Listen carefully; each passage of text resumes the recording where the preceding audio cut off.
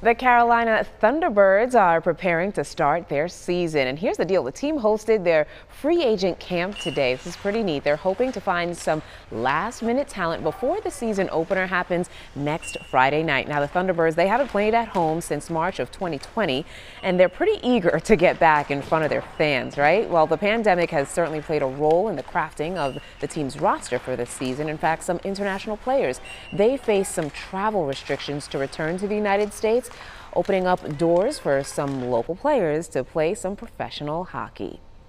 Well, that's been tough. There's been a few European guys that's been here in the past that actually can't get back over just with their visas and stuff and the border being closed.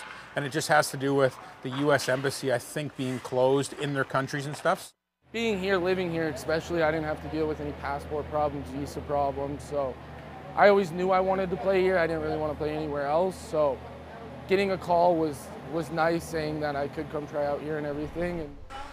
Good luck to everyone. Well, the Thunderbirds will open their season on October 29th. They're going to host the Delaware Thunder at the Winston-Salem Fairgrounds. Good luck.